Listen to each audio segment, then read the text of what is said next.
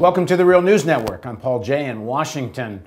If you look at the documents that came out of the Toronto G20, or if you look at any of the business pages in most of the finance newspapers around the world, or you listen to leading politicians from Europe or North America, you will find out one thing. They seem to be far more worried about debt than depression. Why? Now joining us to help us explain or unravel this somewhat mysterious proposition is Professor Leo Panitch. He's a distinguished research professor at York University, where he teaches political science, and he's the author of the book In and Out of Crisis, Global Economic Meltdown and Left Alternatives from PM Press. Thanks for joining us, Leo. Hi, Paul. So what do you make of this? The G20 documents and all the talk coming out of the politicians and most of the elite as expressed through the business press is cut the debt. We need austerity. We're far more worried about debt than depression. So why? Well, you know, they're under the gun. They are facing the difficulty of having the public debt of a great many countries, and most imminently countries in Europe, simply not renewed by the people who've lent the money to them, whether that's banks or insurance companies or pension funds or what have you. So they really are facing the guillotine in a sense. And you see the enormous power that finance still has over everyone's lives. Now, the United States is rather different, and a country like Germany is rather different. They don't face this problem for different reasons. Germany, because of their enormous export surplus, which is one of the things that causes deficits and debt in Greece and Spain and Portugal and Ireland, because they import so much from Germany. But the Americans don't face the problem that way, at least, by virtue of all of the bankers and financiers in the world seeing the United States as, ironically, the safest place to put their money. So they're all buying American Treasury bills. The reasons in the United States for the pressure around cutting the fiscal deficit is rather different. It's a more long-term one. It relates to the fear of the wealthy that their taxes will increase in order to cover this deficit in the future. And it relates to the concern about the people who are lending the money in the future, that there be the money available in the future for the United States to pay them back, but they aren't immediately under the gun of this. And that's why the Federal Reserve is engaging in what is known as quantitative easing, is facilitating the large fiscal debt in the United States by buying Treasury bills and by keeping the interest rate on Treasury bills extremely low. So why are the rich in favor of this or not? Well, yes. I mean, the rich are in favor of it because they are the investors. One needs to understand that it's not that governments aren't concerned, or even the rich aren't concerned about the depth of this crisis and its implications. They are concerned. But they're above all concerned to save their own skin and to protect the system of capitalist globalization as it's been constructed over the past 3 decades. And the main work that states do, and especially the American state does, is try to get the economy, not only the local economy, but the global economy, through each one of these inevitable crises that are produced by financial volatility, so that the game can keep on going. And that's really what it's all about. Well, let's focus on the American situation for this segment. So if there isn't this immediate pressure on the U.S. in terms of people really being worried about the Americans defaulting on government debt, why the immediate pressure coming from not just the Republicans, but Obama's in on it, this deficit commission that they have in the Congress? All the talk is about where cuts are going to take place. There's no talk of more stimulus, and it seems fairly obvious that if there isn't more stimulus, there's going to be a more recession. The economy really isn't coming back on its own. So why is there so much pressure on the U.S. side now in the short term? Well, it's primarily internal pressures, not exclusively, but it's primarily the internal balance of forces.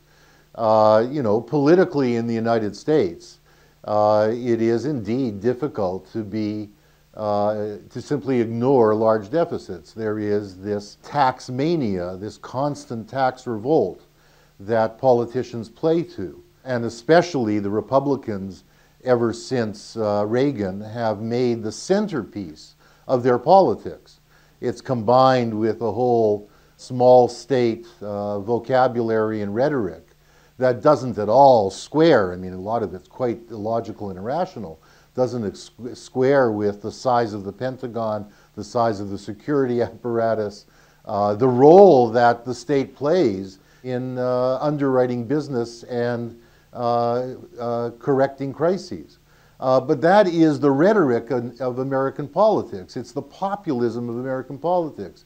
It's the appeal to people in terms of, we will reduce your taxes, however ridiculous that is, in terms of the enormous savings on taxes by the rich and the minuscule, if anything, savings on taxes by most of Americans. But they look upon politics in that sense as a means of reducing your taxes. So there's an internal dynamic in terms of political ideology and the balance of class forces in the United States. It seems somewhat self-defeating from the point of view of people with a lot of money. I mean, if what you're worried about is that someday in the future, the U.S. state may not be able to fulfill its obligations, and if you listen to people like Pete Peterson, who has this foundation, he's a billionaire who's been fighting taxation and for smaller government for quite some time. If you look at it from their point of view, if the country goes into deeper depression because of these cutbacks in government, then government has less revenue and even less ability to pay back its bondholders and its lenders. So it seems to be a no-win situation on that side as well, but they still seem to be pursuing it. Well, I mean, one should never think that capitalism, let alone capitalists individually, are rational. That's only a myth of the economics profession, number one. Number two, people like Peterson, who, by the way, was Nixon's Commerce Secretary and has played this kind of role for upwards of 40 years in the United States, is obviously of the type who believes in trickle-down economics. He thinks we only get anywhere insofar as we feed the rich and then we live off the droppings that the rich give us. That's his politics. And you would expect, and he often engages in this kind of hysteria. He very famously did in the mid-1980s, predicting American decline at a time that Japan was presumably going to replace the United States as the leading capitalist power. He always engages in this kind of hand-wringing to the end of reproducing and extending the dependence of people on private businessmen, and especially on wealthy hedge funds of the kind that he runs in the United States. And a point you made earlier in the interview, which is this, so much of this is about avoiding higher taxes in the future. So the way to do that is to cut back on Social Security and cut back on, you know, what they call entitlement programs. Yeah, I mean, the whole point of it is to make people more dependent on capital and to ensure that the state doesn't establish any arenas of non-commodified life so that people aren't dependent on capital. That's what it's all about in the end. Now, you're right, I think, that insofar as passing any attempted stimulus through capitalists doesn't work, they may in fact be digging themselves a deeper grave. That's true. And insofar as they engage in ridiculous predictions that the American state is about to go bankrupt, and in that sense induce the Chinese to pull out some of their accumulated reserves from treasury bills, that might indeed cause a greater crisis. That's true. But as I say, you shouldn't assume that capitalists are necessarily rational. What they are is powerful, and what we see is their enormous power in the American political process. I must say, however, that on the whole, the American state is pushing austerity much, much, much less than are the European states. And in fact, the rest of the world states are pushing the United States to engage in greater fiscal austerity. They're also complaining about the one stimulus measure that's being undertaken, which is the monetary stimulus, which is not Keynesianism, it's pure monetarist Friedmanite economics, that when the banks aren't lending, you throw liquidity at them in order to make them lend. You don't do it through the fiscal system, you don't do it through government spending, you do it through providing the banks with money.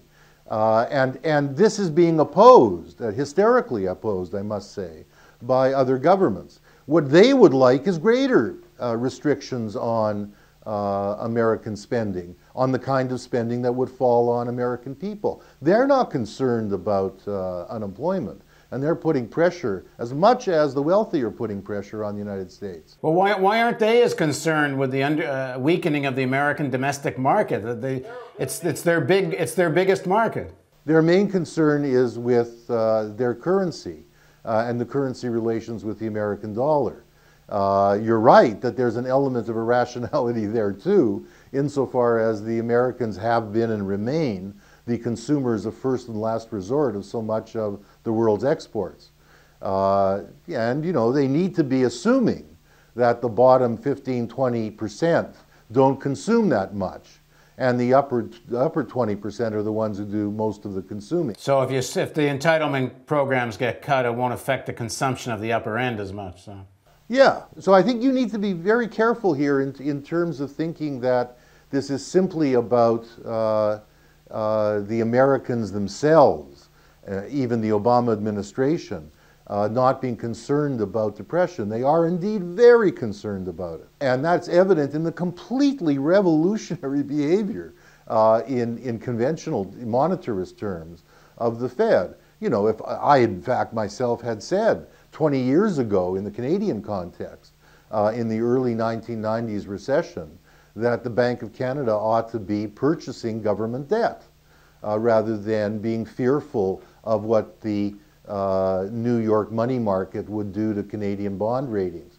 And for that I was considered, you know, completely irresponsible and irrational. Well, now we see the Fed doing exactly that. The world's central bank. The point is, and I think we need to get to this, that neither of these strategies, neither the strategy being pushed by Keynesians, which is more fiscal deficits, nor the strategies of the Fed, which is really a monetarist Friedmanite strategy, which is throw liquidity at the banks, is going to work. Thank you for joining us, Leo. And in a future interview, we'll talk about the limits of austerity and the limits of Keynesianism.